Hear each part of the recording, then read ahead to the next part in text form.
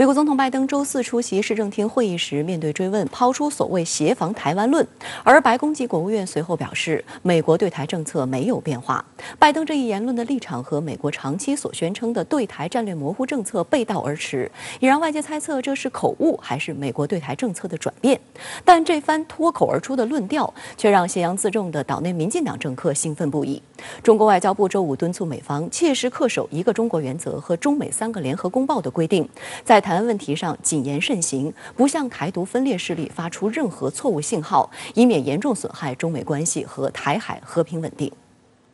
当地时间周四晚间，拜登在美国有线电视新闻网的一档电视节目中表示，美国将保卫台湾。随后，当主持人进一步追问，如果中国大陆进攻台湾，美国会保卫台湾吗？拜登给出了明确肯定的回答。Can you vow to protect Taiwan? Yes and yes. 此言一出，舆论哗然，因为这严重违反中美3个联合公报。多家外媒也都同时指出，拜登这一言论的立场似乎和美国长期所宣称的对台战略模糊政策背道而驰，即从未说明是否会真的出动军事力量保卫台湾。福克斯新闻网称，美国的与台湾关系法并未承诺，一旦中国大陆攻击台湾，美国将采取军事行动。报道称，几十年来，美国一直声称台湾是中国的领土，与台湾关系法只是保证将向台湾提供必要数量的防务用品和防务服务，使台湾能够保持自给自足的防务能力。应该说，美国的对台政策在目前来看不会有重大的调整。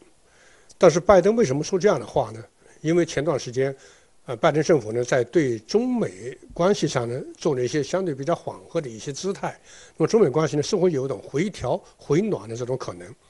所以他这么说呢，一定程度上呢，可能也是要缓和一下这些保守派对他的批评，同时也展示出他自己在对中国大陆的一种相对比较强硬的姿态来。所以有一种国内平衡政治的需要。整体来看，美国的对台政策，我觉得并不能因为这是拜登说了一种冒失的话，那么他的对台政策就会变化。就在拜登过完嘴瘾后，有白宫官员立刻找到多家媒体予以澄清，表示拜登没有宣布任何政策变化，美国政府的对台政策也没有改变。Well, there has been no shift. The president was not announcing any change in our policy, nor has he made a decision to change our policy. There is no change in our policy. 美国国务院发言人普莱斯同一天也表示，总统并不是在宣布我们的政策发生了变化，我们的政策没有任何变化。美国白宫国务院相继灭火后，正在欧洲出席北约防长会的美国国防部长奥斯汀，当地时间周五也被问及拜登所谓美国会保卫台湾的言论。他表示，美国支持一个中国政策，但仍将同过去几届政府一样，继续帮助台湾地区维持自卫能力。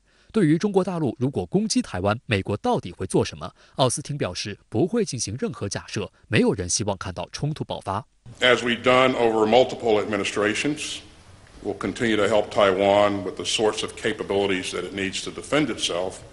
and so we'll stay focused on those things. And I won't engage in any hypotheticals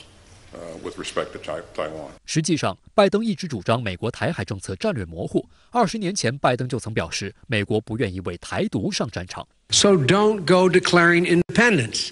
because we are not willing to go to war.当年，拜登还在《华盛顿邮报》发文，公开反驳时任总统小布什所谓保卫台湾的言论，称美国没有义务保卫台湾。拜登在文中指出，在所谓保卫台湾的问题上，美国长期以来一直奉行战略模糊政策。在这种政策下，美国保留使用武力保卫台湾的权利，但在可能会或可能不会进行干预的情况保持沉默。对于拜登为何在上台后又改口，路透社称拜登的言论可能是口误。美国著名中国问题专家葛莱伊也认为是口误，并说拜登政府有保卫台湾的承诺显然并非事实。曾任美国在台协会台北办事处处长的包道格则指出，拜登的重点是推销他的国内经济议程，尽管他在外交事务上享有盛名，但当他分心时，偶尔也会不那么精确。包道格表示，白宫迅速发布政策未有改变的更正是正确的，因为目前政策正是如此。那大家都知道，包括美国自己的这个政坛内部，大家都很明白，拜登确实是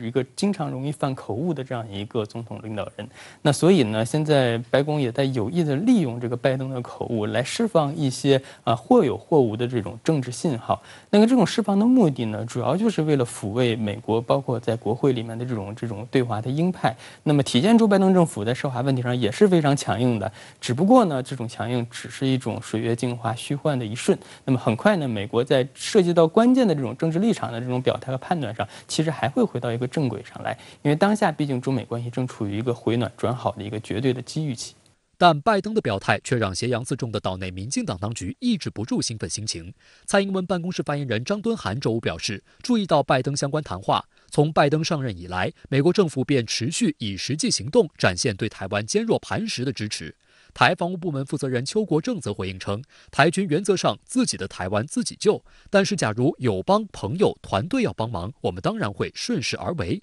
台湾中时电子报的评论则认为，拜登谈话白宫灭火倒是泼了拜登满脸冷水。美国怎么保卫台湾？动用印太驻军大举入台，打一场有限战争，还是升级为毁灭性核战？还是学习美军参谋长联席会议主席米利，先致电北京打个招呼，演一场细疗诗？这一段时间内，我注意到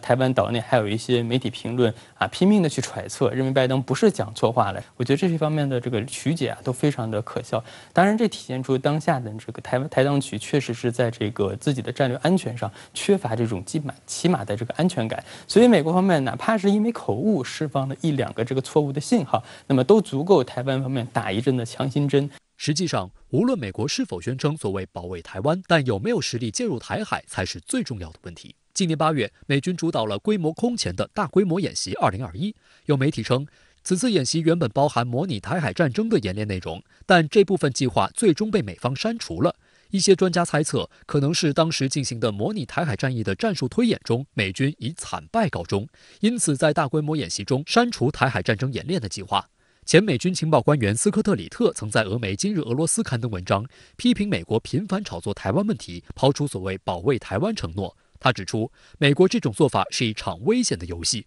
他实际上根本没有能力履行这样的政策。里特在文章中指出，从表面来看，台军的实力并不算弱，但纸面数据并不等于实际的战斗力。如果中国大陆方面决定用武力解决台湾问题，台军显然没有本事应对一场全面的战斗。里特强调，美国军舰在和平时期还能穿过台湾海峡兴风作浪，但在冲突时期这么做无异于自寻死路。他分析称，美国海军只能部署在台湾岛以东，超出解放军弹道导弹射程的地方，这使得美军的飞机无力干涉台海局势。因此，里特在文章的最后表示，美国政府官员在吹嘘保卫台湾之前，最好想明白，他们开出的只是一张任何人都无法兑现的空头支票。他们主观上的说，确实想介入台海两岸的问题，但是呢，客观上来看呢，由于现在大陆的实力在逐渐的增强，所以他们没有这个自信，能够真正达到他们的目的。那么，我想这次这位情报官员以及美国的一些智库，包括一些政府的官员的一些表态来看呢，可能还是谨慎的来维持台海两岸的这种平衡。环球时报周五发表社评认为，拜登根本没有宣布美军将在战争爆发时保卫台湾的实际政治授权，他更无为支持台独而与中国大陆在台海战略对撞，直至进行一场殊死搏斗，让全体美国人民一起为台湾承担无底线战争风险的底气。所以，即使他敢口误，谅他也不敢心误。实现和平统一是中国大陆的长期政策，但是对付台独，我们有使用包括战争手段在内的其他任何手段予以惩罚的另一手。以武谋独、以武拒统都是死路，任何力量支持台独都是与中国的敌对行为。很显然，即使对于美国来说，那也是不可以轻率而为之的。相关话题来连线特约评论员刘和平。刘先生您好。美国总统拜登周4在 CNN 主持的市政厅会议中，就所谓协防台湾提问做肯定回答，引发舆论关注。那么在您看来，这是否意味着美国军事协防台湾的战略由模糊化走向清晰化了呢？其实，在早前的评论中，我曾经反复说过，由于这么几个众所周知的原因：一是美国是一个相当好战的国家，过去100多年以来，全世界范围内发生的几乎所有大规模的战争，美国都有参加；二是作为世界头号霸主，假如台海发生战争，美国袖手旁观，那将会让他的威信扫地。美国自己认为他承受不起这样的代价。三是自从有台湾问题以来，美国一直在为军事介入台海战争积极进行着军事部署，这甚至是过去20-30年来美军的头等大事。四是拜登政府上台以来，已经在外交与战略层面基本上完成了军事介入台海局势的部署，怂恿日本、澳大利亚、英国等国家介入了台海局势。同时，我还认为，美国对台军售、帮助台湾培训军队，以及帮助台湾制定军事战略，也是在军事协防台湾。从这个意义上来说，美国其实过去与现在一直在军事协防台湾。未来一旦台海发生战争，美国不仅会继续这样做，而且一定会加大力度。因此，美国所谓协防台湾实际上是明确的。当然了，这是我个人的观点，我知道也有不少观察人士对此是否认的。正是因为以上这些原因，对于是否军事介入台海局势，我认为美国其实并不存在什么举棋不定与战略模糊的问题，而是一个非常清晰的战略。或者说，从实质上面来说，在是否军事介入台海局势上，美国并不存在所谓的战略模糊。那么在这种情况下，美方为什么还要坚持认为自己执行的是模糊战略呢？这背后的原因就在于，美国虽然横下了心要军事介入台海局势，但是在正式与公开场合，他们又不承认或者不明说，这就给人一种战略模糊的感觉。美国之所以不明说，一是害怕挑明了会让中美关系撕破脸，或者说害怕台海局势破局，导致战争预言的自我实现；二是挑明之后会让台独势力有恃无恐，从而把美国拖下水；三是美方认为在是否军事介入台海局势上不公开挑明，让中国猜不透，这样做的战略威慑效果更大。总而言之，我认为美国军事介入台海局势从实质上来讲是清晰的，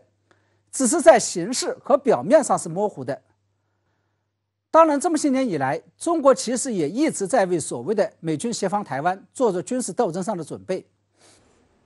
我们看到呢，在拜登做所谓协防表态后，白宫发言人紧急澄清，拜登并未宣布任何政策改变，美国对台政策没有改变。防长奥斯汀也声称不会讨论假设性问题。您觉得美方葫芦里究竟卖的是什么药呢？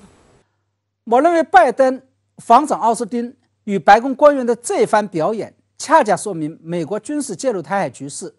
实质上清晰、表面上模糊的战略并没有发生任何的改变。假如真的像有些评论所说的那样，拜登的言论意味着美国军事协防台湾的战略公开且正式的由模糊走向了清晰，那美国白宫官员压根就不会在事后紧急灭火进行澄清，同时防长奥斯汀也不会继续在这个问题上打太极。同时，我还认为，虽然拜登身为美国总统，贵为美国三军总司令，在美国所有的内政、外交、军事与经济层面都拥有最终的拍板权，但是实事求是来讲，他的很多讲话还真的不一定就代表着全面准确的美国官方政策。尤其拜登这次表态并不是在一个正式的官方场合，再加上此前由于在阿富汗问题上匆忙撤军，让拜登遭受了广泛的批评。不少评论都认为，这意味着未来一旦台海发生战争的时候，美国将会抛弃台湾。在这种情况下，无论是为了洗刷自己的名声，还是为了调动选民的热情，拉近自己与选民的距离，拜登都不会去背诵美国政府对台政策的标准答案，那就是美方将根据中美建交3个联合公报和与台湾关系法遵守对台湾的所谓承诺，而是会随性地表达自己的意见。当然，越是在这种情况下，拜登的随性发言也越是容易泄密，也就是泄露美国军事介入台海战略的真正底牌。或者说，拜登的这个随性发言代表的是美国军事介入台海战略的本质上的清晰的一面。相反，事后美国白宫官员和防长奥斯汀的补锅行为，这是经过深思熟虑的，并且背诵的是美国政府在公开场合下所要表达的外交辞令与标准答案。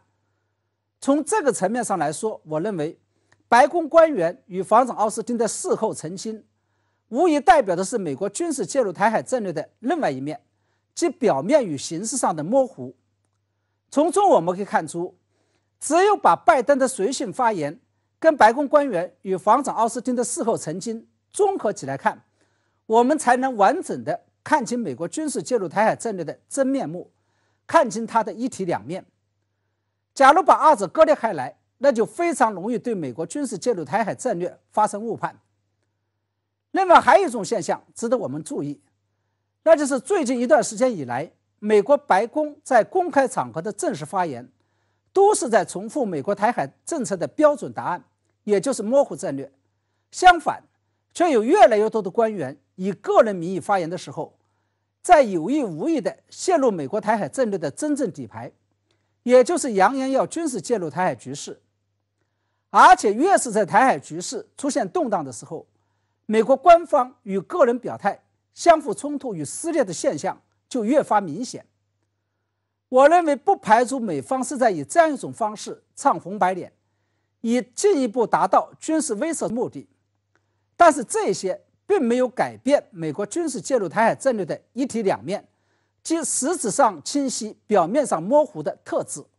好的，也谢谢刘先生跟我们共同在线分享您的观点，谢谢。最近一段时间，太平洋并不太平。美国加紧推进印太战略，美、英、澳等三国小圈子是开展了核潜艇的合作，带来了巨大的核扩散风险，也给地区和平安全带来严峻挑战。周五，国务委员兼外长王毅应约同英国新任外交发展大臣特拉斯通电话时就指出，中方反对这一协议，敦促英方从维护核不扩散体系出发，慎重处理，三思而行。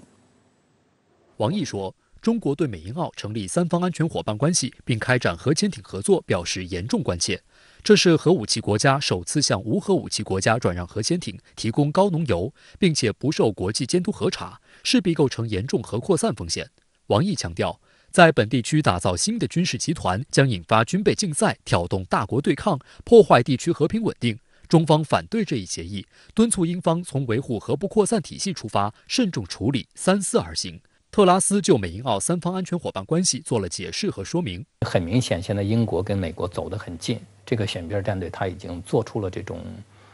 战略选择，所以呢，就是下一步他是不是真的既听入耳了，也听入心了？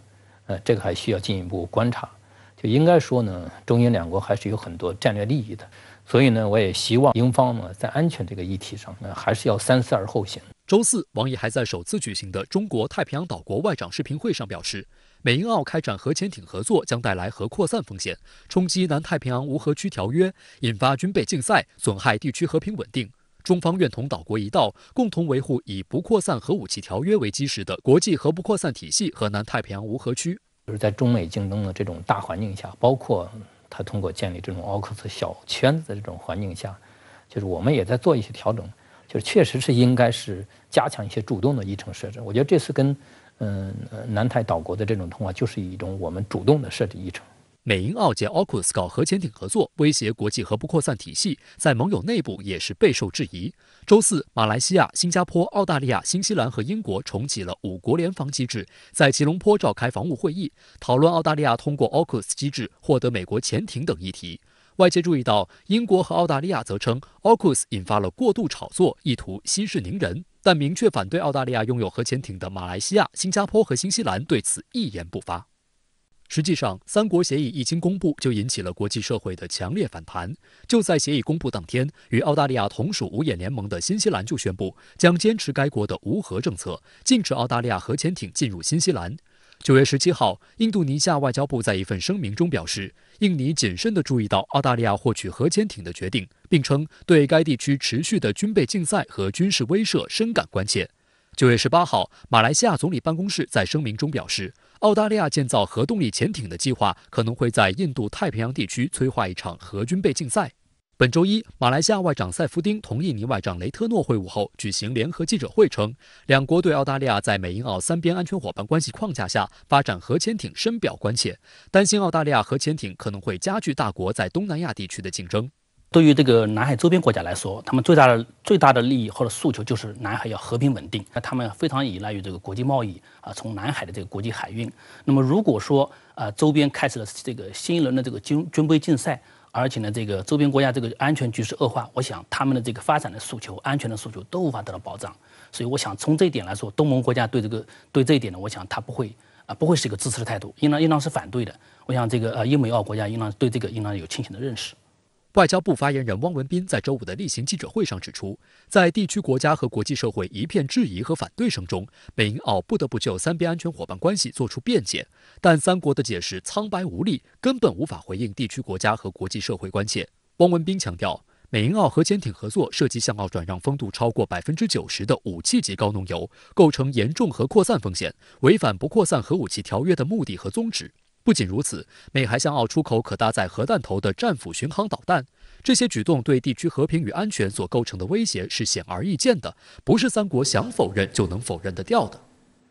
美国近期密集进行一连串高超音速武器的测试，但最新一次试验以折戟收场。这是继今年4月份测试失败后对美国的又一次打击。不过，美国一方面自己加紧测试新式武器，一方面仍热衷炒作所谓中国威胁。对此，外交部发言人汪文斌周五表示，美方能否向国际社会说明美国发展高超音速武器意欲何为，又是出于什么理由担心别的国家？国际社会是否有充分的理由对美方的举动表达担忧呢？来看看报道。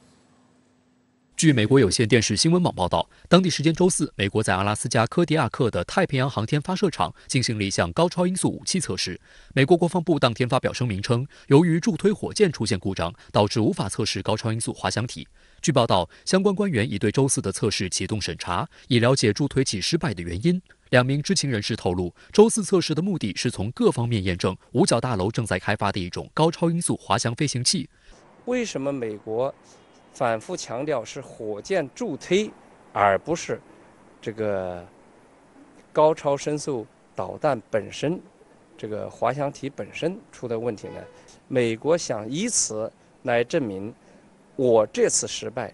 并不是我们的高超音速计划有问题，也不是我们在这方面的技术上没有发展前途，而是别的相关领域的问题。那么他就可以为他的这个下一步的继续进行试验找到一个很好的理由和借口，要不然的话，那么人们就有理由怀疑他还需不需要进行这样的类似的试验。据 CNN、路透社等媒体报道，高超音速武器飞行速度快，能达到或超过5倍音速，约合每小时6200公里，飞行轨道远低于高抛物线的弹道导弹，机动性也更强，能更好躲避雷达追踪，还可以通过迂回曲折的路线避开地面导弹防御系统。从技术上说，高超音速武器大体分为2类，一类是利用火箭助推使得飞行器达到高超音速，然后飞行器与火箭分离，依靠自身的气动设计进行无动力滑翔，最后到达目标。这被称为火箭助推滑翔式高超音速飞行器，比如美国周4测试的就是高超音速滑翔飞行器。另一类是使用超燃冲压发动机，通过吸入空气与燃料混合燃烧，达到高超音速飞行的目的，这被称为吸气式高超音速飞行器。美国上月底宣布成功试射一种高超音速武器，便是采用吸气式技术，这也是美国自2013年以来首次成功试射此类武器。值得注意的是，美国此次测试失利，正值英美媒体大肆渲染中国进行所谓高超音速武器测试之际。作为始作俑者的英国《金融时报》甚至在最新的报道中继续爆料，称中国其实在今年的7、8月份先后2次试射高超音速导弹。这些消息一经曝光之后，立即在西方舆论场引起了轩然大波。对此，中国外交部本周一已明确表示，所谓试验只是例行的航天器试验，用于验证航天器可重复使用技术，这对于降低航天器使用成本具有重要意义，可为人类和平利用太空提供便捷廉价的往返方式。世界上有多家公司都开展了类似实验。即便如此，美方却不放过任何一个炒作的机会。周3，美国总统拜登前往宾夕法尼亚州时，被记者问及是否担心中国的高超音速导弹，他回答说是的。当天早些时候，白宫发言人普萨基声称，美国已通过外交渠道向中国表达了担忧，但没有提供具体细节。CNN 称，国防部官员表示，他们特别担心中国发展高超音速武器的能力，因为这将使北京能够绕过南极发起攻击，避开美国的导弹防御系统，后者通常针对来自北极的导弹。事实上，真正加紧测试高超音速武器的正是美国。周4测试只是美国近期一系列试验的其中一次。上月底，美方宣布成功试射一种高超音速武器。在周4试验的前一天，美国国防部就宣布，周3对高超音速武器部件原型成功进行了3项新测试，将为新武器的开发提供信息。这些部件计划在明年投入使用。对此，外交部发言人汪文斌周五对美方发出了灵魂3问。美方反复就中方正常的航天器试验表达所谓的担忧，并借此渲染中国威胁论。那么，美方能否向国际社会说明，美国发展高超音速武器意欲何为？又是出于什么理由担心别的国家呢？国际社会是否有充分的理由对美方的举动表达担忧呢？我们敦促美方充分尊重各国发展正当国防力量的权利，停止借渲染所谓的中国威胁论而大肆扩充军力的把戏。美国这样渲染的还有一个目的，就是一个甩锅。也就是说，你看中国有高超音速武器的威胁，它在使劲发展高超音速武器，那么对这个武器的扩散，那肯定是中国造成的。所以呢，他是想把自己发展高超音速武器，那么这样造成的一些军备竞赛和这个武器的扩散呢，甩锅给中国。事实上，英国《金融时报》的报道也引发不少质疑。《纽约时报》就报道称，英媒依赖各种匿名消息源，我们从多个可靠信源那里没有得到任何消息。追踪全球太空发射的哈佛天文学家麦克道威尔说，负责报告轨道事件的美国军事单位公开的中国8月的发射信息中，没有任何武器试验与新闻报道中声称的相符。麻省理工学院物理学家戴维赖特认为，对试射的一些描述是危言耸听。然而，在大国高超音速武器研发竞赛中，号称军力世界第一的美国似乎并未领先全球。俄总统普京曾在2019年12月的一次军方高层会议上表示，